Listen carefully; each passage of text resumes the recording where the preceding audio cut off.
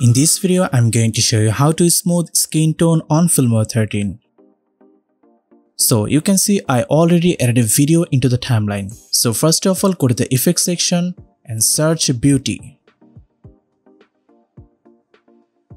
And first add this beautify effect to your video. Then add beauty skin effect. And then add auto enhance effect. So select your video and go to the effects section. First of all, set auto enhance to around 90%. Then under the beauty skin effect, first select your skin color.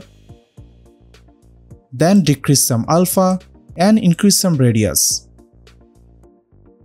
Then go down and under the beautify effect, increase some gradient and increase some smooth.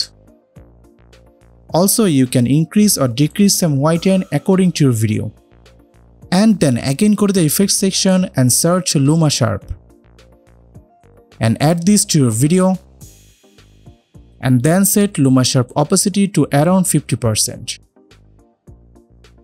And increase some intensity. And now if you think your video is too much brighter, then go to the video section, then go to the color. Then decrease some exposure from here. So our video is now ready. Now let's check our final preview. So you can see our smooth skin tone effect is now ready. Now you can export this. So hope you guys enjoy this video. If you have any question, please let us know in the comment section. Thanks for watching. Goodbye.